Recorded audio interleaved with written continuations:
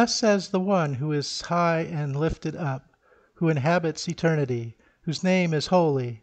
I dwell in the high and holy place, and also with him who is of a contrite and lowly spirit, to revive the spirit of the lowly, and to revive the heart of the contrite. Morning has broken, like the first morning. Blackbird has spoken, like the first bird. Praise for the singing, praise for the morning, praise for them springing fresh from the word. Sweet the rain's new fall, sunlit from heaven, like the first dewfall on the first grass. Praise for the sweetness of the wet garden, sprung in completeness where his feet pass. Mine is the sunlight, mine is the morning, born of the one light Eden saw play. Praise with elation, praise every morning, God's recreation of the new day. Let us humbly confess our sins to Almighty God. Almighty and most merciful Father, we have erred and strayed from your ways like lost sheep. We have followed too much the devices and desires of our own hearts. We have offended against your holy laws. We have left undone those things which we ought to have done, and we have done those things which we ought not to have done. And apart from your grace, there is no health in us. O Lord, have mercy upon us. Spare all those who confess their faults. Restore all those who are penitent according to your promises, declared to all people in Christ Jesus our Lord. And grant, O most merciful Father, for his sake, that we may now live a godly, righteous, and sober life, to the glory of your holy name. Amen.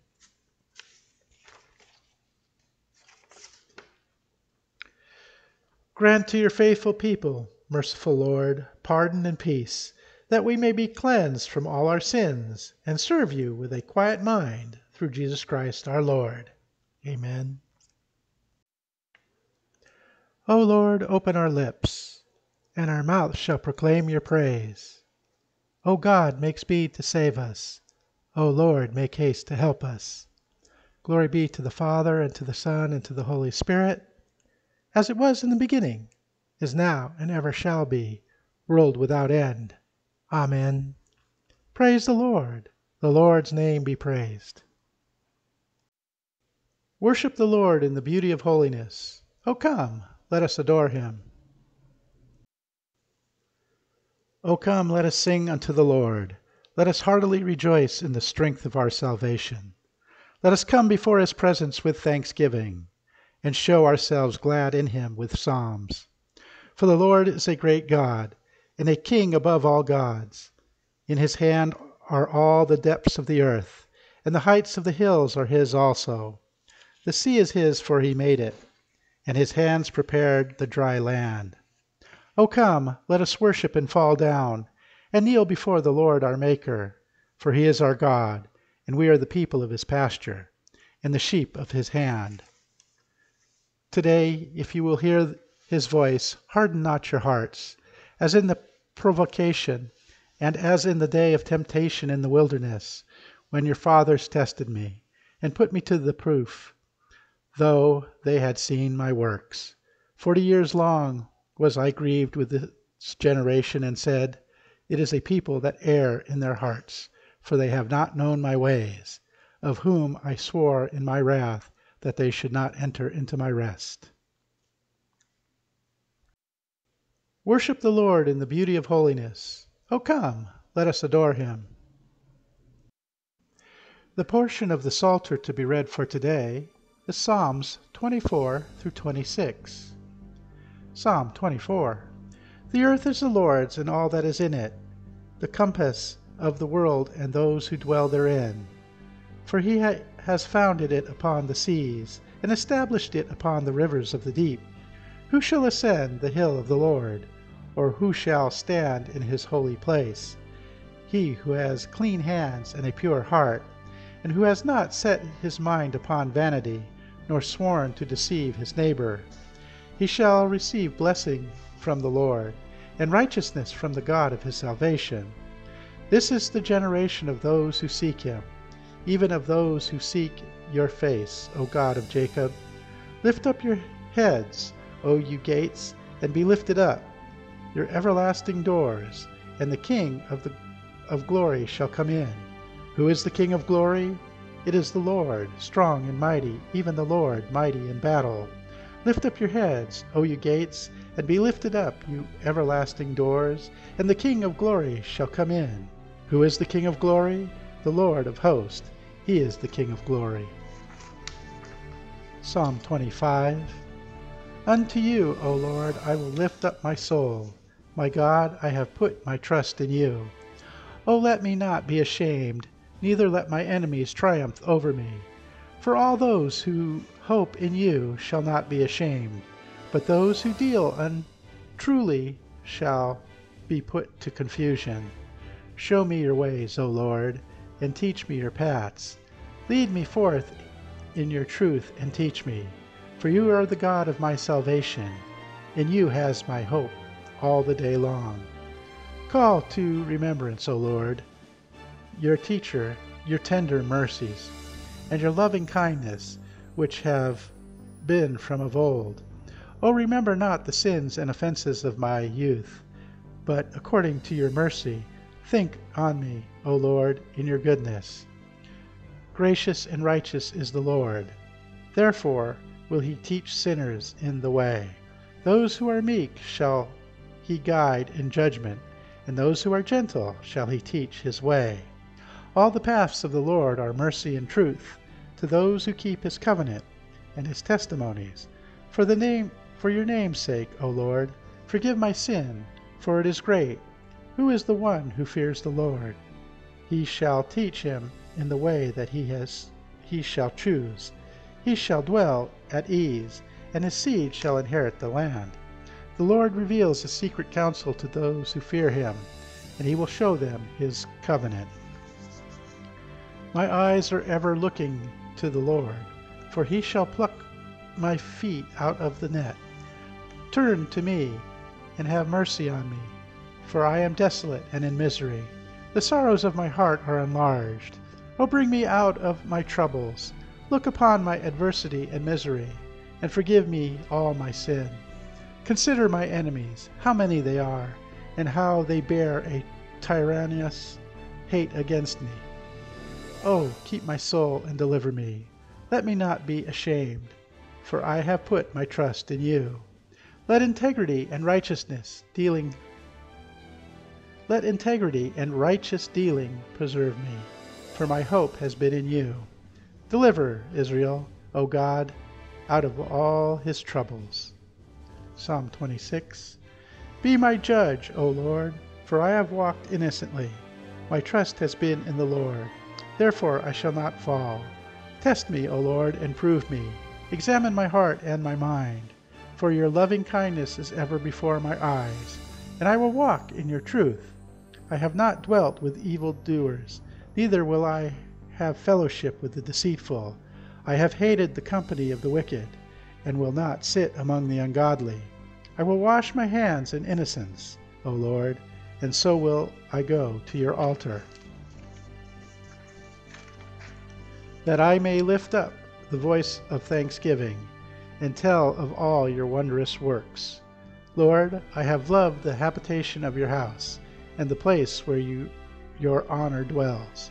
O take not away my soul with the sinners, nor my life with the bloodthirsty, whose hands are full of wickedness, and their right hand full of bribes. But for me, I will walk innocently. O deliver me, and be merciful unto me. My foot stands firm. I will praise the Lord in the congregations. Glory be to the Father, and to the Son, and to the Holy Spirit, as it was in the beginning, is now, and ever shall be, world without end. Amen. A reading from 1 Samuel, chapter 25, verses 1 through 19, 23 to 25, and verses 32 to 42. Now Samuel died, and all Israel assembled and mourned for him, and they buried him in the house at Ramah. Then David rose and went down to the wilderness of Paran, and there was a man in Maon whose business was in Carmel. The man was very rich. He had 3,000 sheep and 1,000 goats. He was shearing his sheep in Carmel. Now the name of the man was Nabal, and the name of his wife Abigail. The woman was discerning and beautiful, but the man was harsh and badly behaved. He was a Calebite. David heard in the wilderness that Nabal was shearing his sheep. So David sent 10 young men, and David said to the young men, "Go up to Carmel, and go to Nabal and greet him in my name. And thus you shall greet him, Peace be to you, and peace be to your house, and peace be to all that you have. I hear that you have shearers. Now your shepherds have been with us, and we did them no harm, and they missed nothing all the time they were in Carmel. Ask your young men, and they will tell you. Therefore let my young men find favor in your eyes, for we come on a feast day. Please give whatever you have at hand to your servants and to your son David."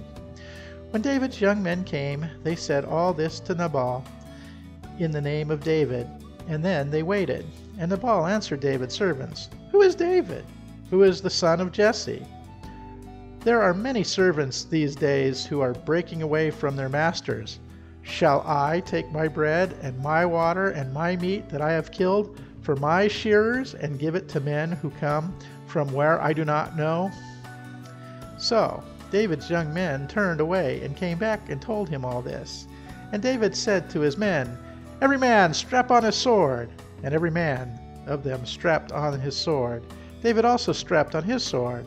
And about 400 men went up after David, while 200 remained with the baggage. But one of the young men told Abigail, Nabal's wife, "Behold, David sent messengers out of the wilderness to greet our master, and he railed at them.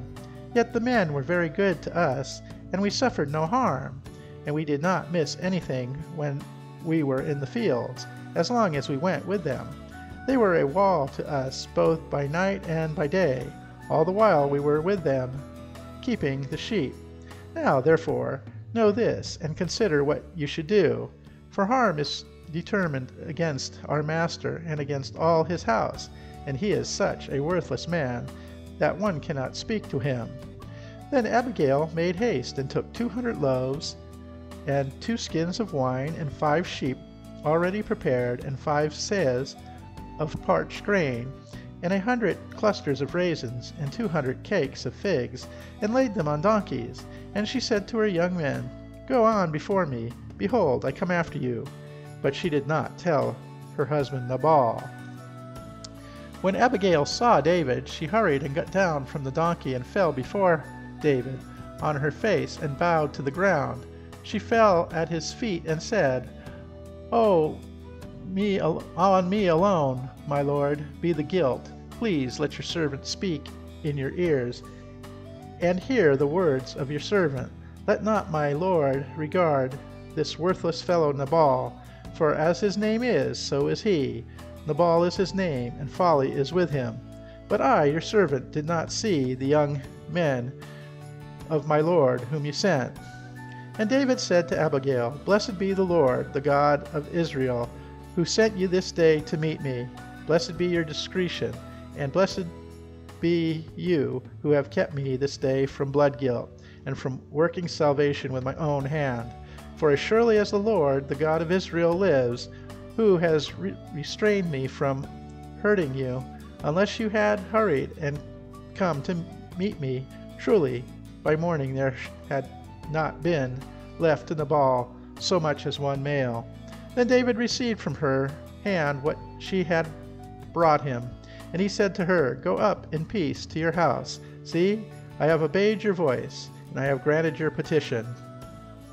And Abigail came to Nabal and behold, he was holding a feast in his house, like the feast of a king. And Nabal's heart was merry within him, for he was very drunk. So she told him nothing at all until the morning light. In the morning, when the wine had gone out of Nabal, his wife told him these things, and his heart died within him, and he became as stone. And about 10 days later, the Lord struck Nabal, and he died. When David heard that Nabal was dead, he said, "Blessed be the Lord, who has avenged the insult I received at the hand of Nabal, and has kept back his servant from wrongdoing. The Lord has returned the evil of Nabal on his own head." Then David sent and spoke to Abigail to take her as his wife. When the servants of David came to Abigail at Carmel, they said to her, "David has sent us to you to take you to him as his wife." And she rose and bowed her face to the ground and said, "Behold, your handmaid is a servant to wash the feet of the servants of my Lord." And Abigail hurried and rose and mounted a donkey, and her 5 young women attended her. She followed the messengers of David and became his wife. The word of the Lord. Thanks be to God. Seek the Lord while he wills to be found. Call upon him when he draws near. Let the wicked forsake their ways, and the evil ones their thoughts. And let them turn to the Lord, and he will have compassion, and to our God, for he will richly pardon. For my thoughts are not your thoughts, nor your ways my ways, says the Lord. For as the heavens are higher than the earth, so are my ways higher than your ways, and my thoughts than your thoughts. For as rain and snow fall from the heavens, and return not again, but water the earth, bringing forth life and giving growth, seed for sowing and bread for eating, so is my word that goes forth from my mouth. It will not return to me empty, but it will accomplish what I have proposed, and prosper in that for which I sent it. Glory be to the Father, and to the Son, and to the Holy Spirit, as it was in the beginning, is now, and ever shall be, world without end. Amen. A reading from Paul's Epistle to the Romans, chapter 6. What shall we say then? Are we to continue in sin, that grace may abound? By no means. How can we who died to sin live in it? Do you not know that all of us who have been baptized into Christ Jesus were baptized into his death? We were buried, therefore, with him by baptism into death, in order that, just as Christ was raised from the dead by the glory of the Father, we too might walk in newness of life. For if we have been united with him in a death like his, we shall certainly be united with him in a resurrection like his. We know that our old self was crucified with him in order that the body of sin might be brought to nothing, so that we would no longer be enslaved to sin. For one who has died has been set free from sin. Now, if we have died with Christ, we believe that we will also live with him. We know that Christ, being raised from the dead, will never die again. Death no longer has dominion over him. For the death he died to sin, once for all, but the life he lives to God. So you also must consider yourselves dead to sin, and alive to God in Christ Jesus. Let not sin therefore reign in your mortal body, to make you obey its passions. Do not present your members to sin as instruments for unrighteousness, but present yourselves to God as those who have been brought from death to life, and your members to God as instruments for righteousness. For sin will have no dominion over you, since you are not under the law, but under grace. What then? Are we to sin because we are not under the law, but under grace? By no means. Do you not know that if you present yourselves to anyone as obedient slaves, you are slaves of the one whom you obey, either of sin, which leads to death, or of obedience, which leads to righteousness? But thanks be to God, that you, who were once slaves of sin, have become obedient from the heart to the standard of teaching to which you were committed, and, having been set free from sin, have become slaves of righteousness. I am speaking in human terms, because of your natural limitations. For just as you once presented your members as slaves to impurity and to lawlessness, leading to more lawlessness, so now present your members as slaves to righteousness, leading to sanctification. For when you were slaves of sin, you were free in regard to righteousness. But what fruit were you getting at the time from the things of which you are now ashamed? For the end of those things is death.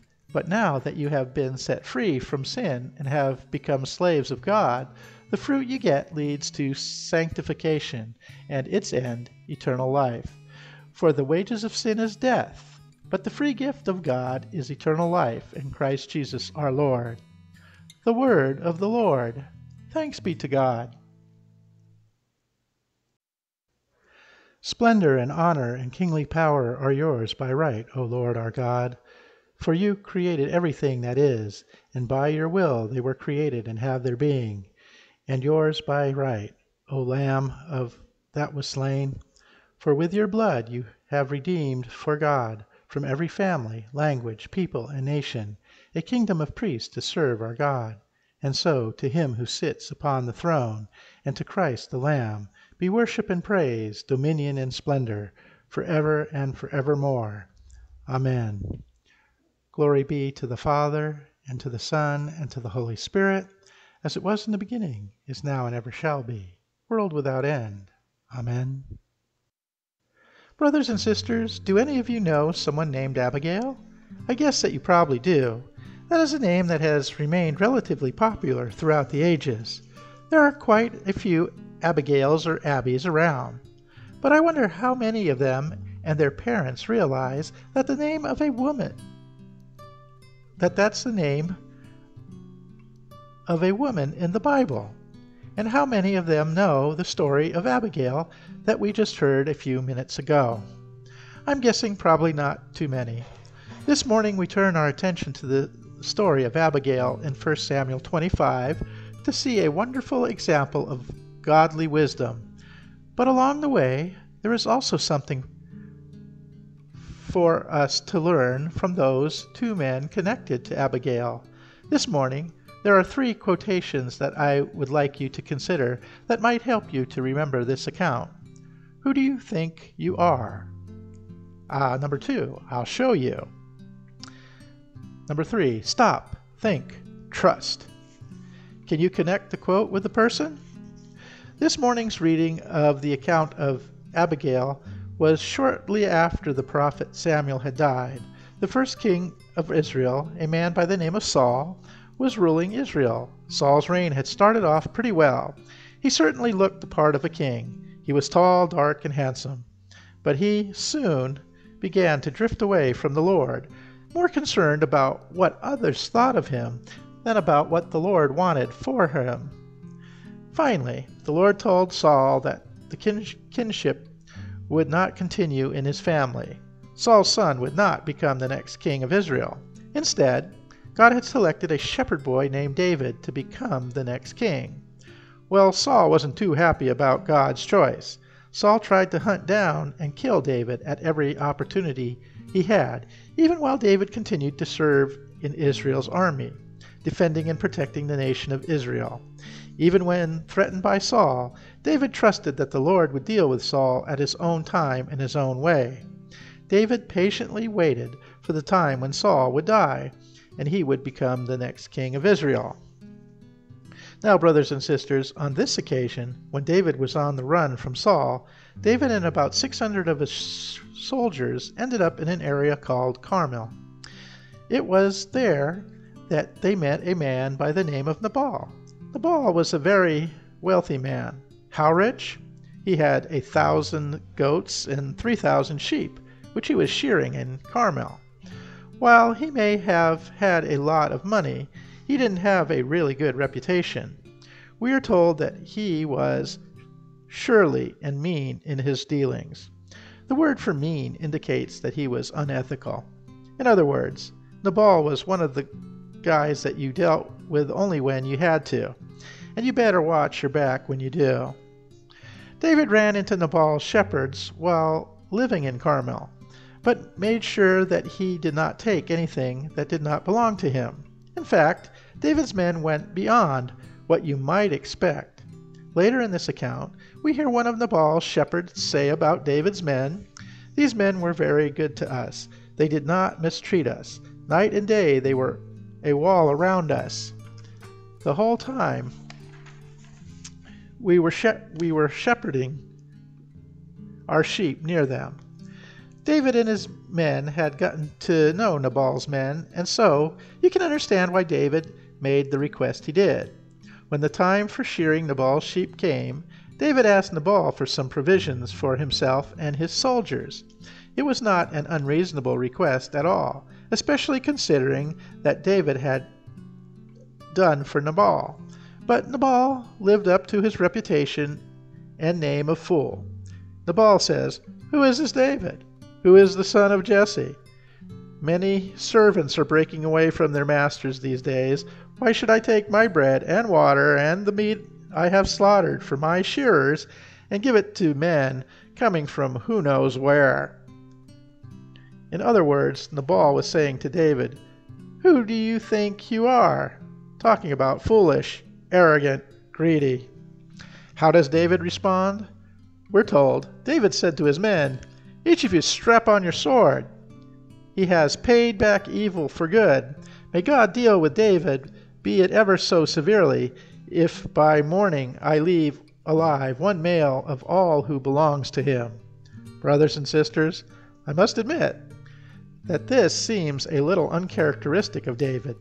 David had been willing to let Saul live multiple times, even when Saul had tried to kill him. Why?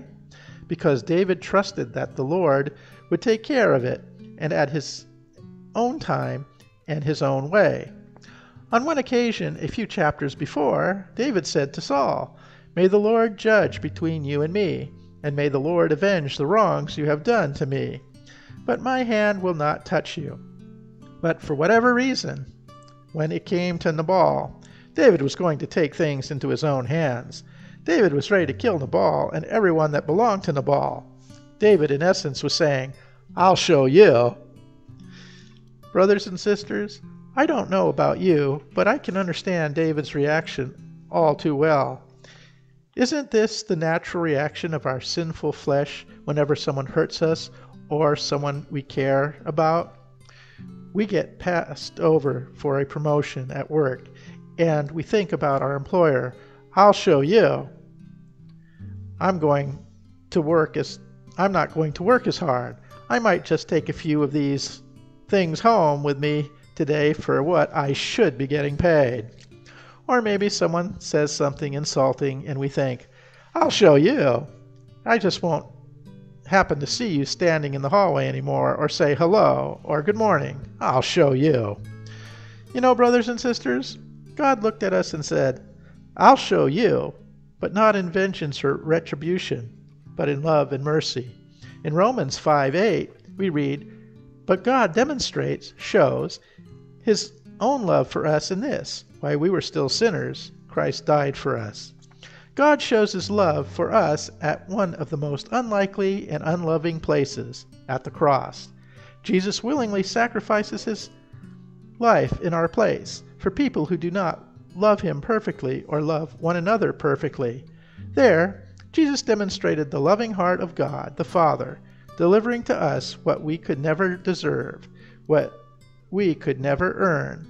God has rescued us from sin's eternal punishment and rewarded us with the perfect life through Jesus' payment of our sins. Through faith, we have seen this amazing show of God's love for us.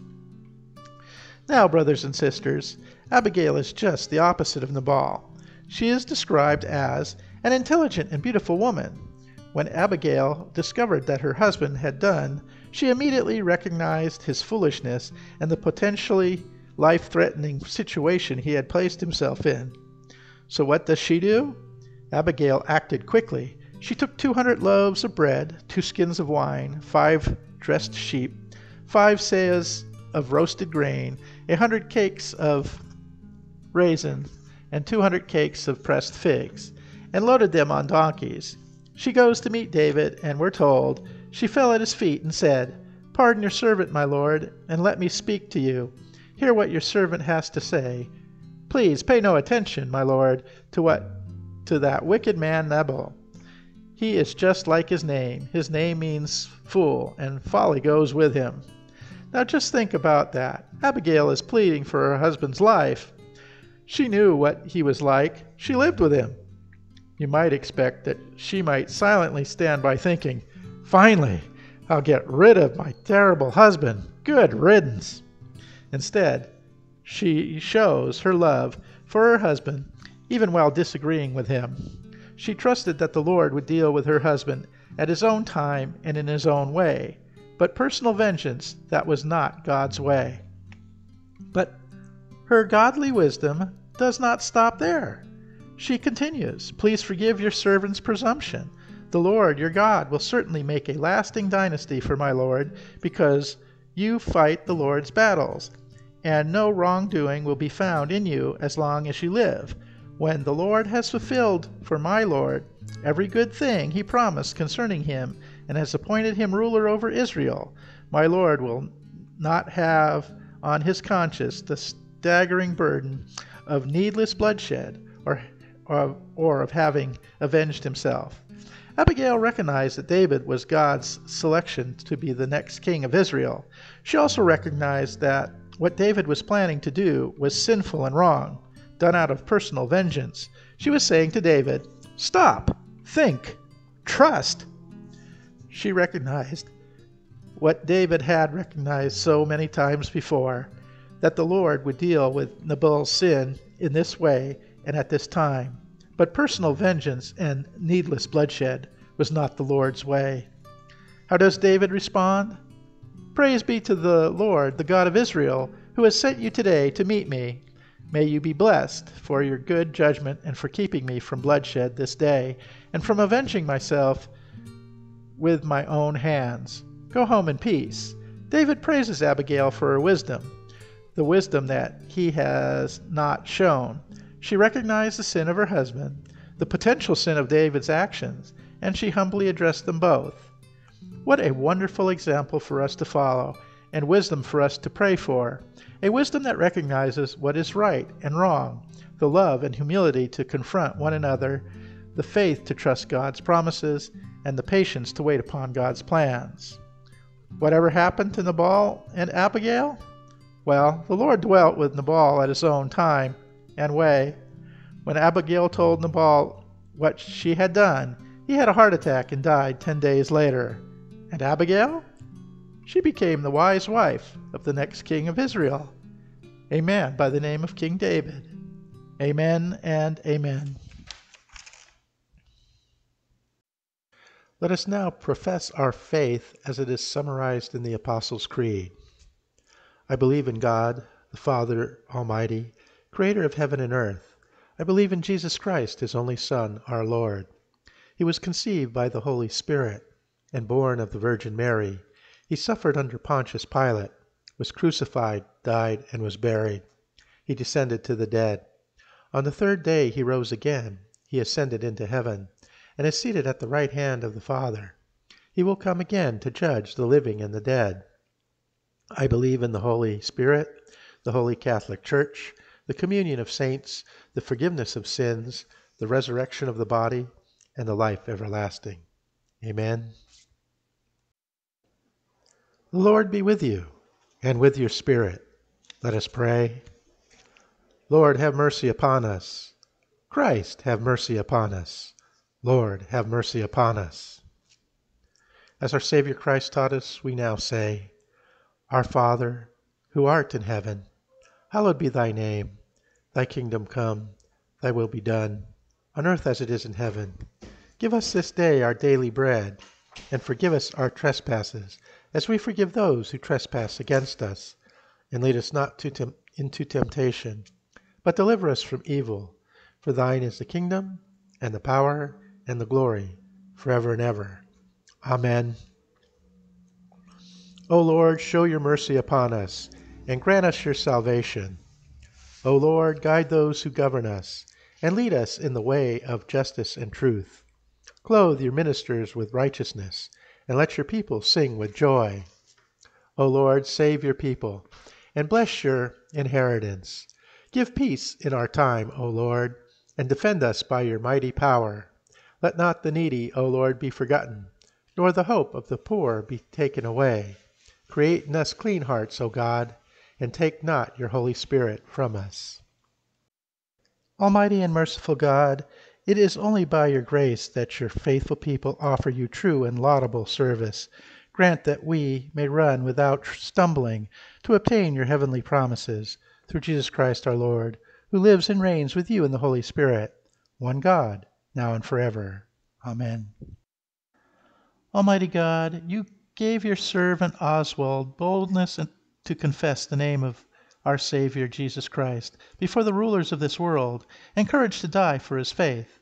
Grant that we may always be ready to give a reason for the hope that is in us, and to suffer gladly for the sake of our Lord Jesus Christ, who lives and reigns with you in the Holy Spirit, one God, forever and ever. Amen.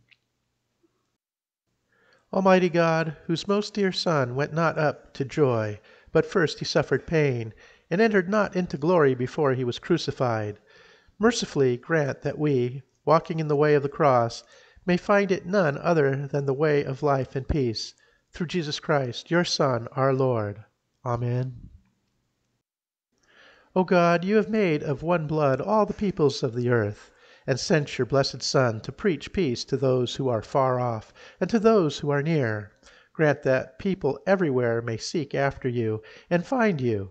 Bring the nations into your fold. Pour out your Spirit upon all flesh, and hasten the coming of your kingdom, through Jesus Christ our Lord. Amen. Holy God, we praise thy name. Lord of all, we bow before thee. All on earth thy scepter claim, all in heaven above adore thee. Infinite thy vast domain, everlasting is thy reign. Hark the loud celestial hymn, angels' choirs above are raising, cherubim and seraphim in unceasing chorus praising. Fill the heavens with sweet accord, holy, holy, holy Lord. Lo, the apostolic train join thy sacred name to hallow. Prophets swell the loud refrain, and the white-robed martyrs follow. And from morn till set of sun, through the church the song goes on. Holy Father, Holy Son, Holy Spirit, three we name thee, while in essence only one. Undivided God, we claim thee. Then adoring, bend the knee and confess the mystery. Christ, thou art our glorious King, Son of God, enthroned in splendor.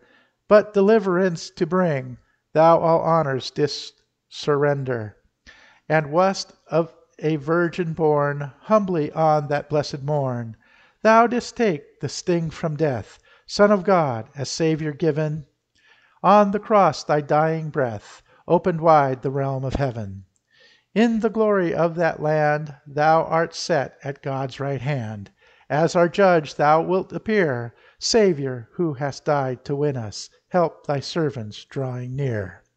Lord, renew our hearts within us. Grant that with thy saints we may, dwelling in everlasting day. Let us now pray for our own needs and those of others.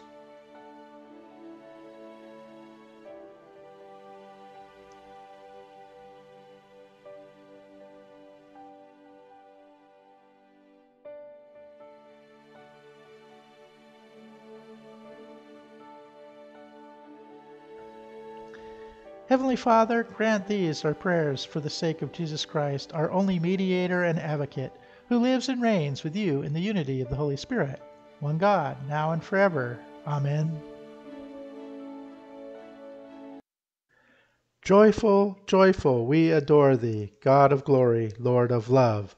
Hearts unfold like flowers before thee, praising thee, their Son above. Melt the clouds of sin and sadness, drive the dark of doubt away. Giver of immortal gladness, fill us with the light of day. All thy works with joy surround thee, earth and heaven reflect thy rays. Stars and angels sing around thee, center of unbroken praise. Field and forest, vale and mountain, blooming meadow, flashing sea, chanting bird and flowing fountain, call us to rejoice in thee. Thou art giving and forgiving, ever blessing, ever blessed, wellspring of the joy of living, ocean depth of happy rest. Thou, our Father, Christ, our brother, all who live and love are thine. Teach us how to love each other. Lift us to the joy divine. Almighty God, Father of all mercies, We, your unworthy servants, give you humble thanks for all your goodness and loving kindness to us and to all whom you have made. We bless you for our creation, preservation, and all the blessings of this life, but above all for your immeasurable love in the redemption of the world by our Lord Jesus Christ, for the means of grace and for the hope of glory. And, we pray, give us such an awareness of your mercies that with truly thankful hearts we may show forth your praise, not only with our lips but in our lives, by giving up ourselves to your service, and by walking before you in holiness and righteousness all our days.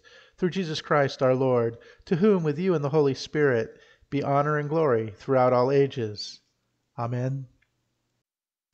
Almighty God, you have given us grace at this time with one accord to make our common supplications to you, and you have promised through your well-beloved Son that when 2 or 3 are gathered together in his name, you will grant their requests.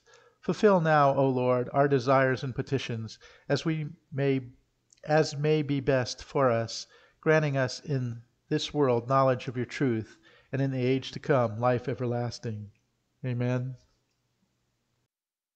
Let us bless the Lord. Thanks be to God.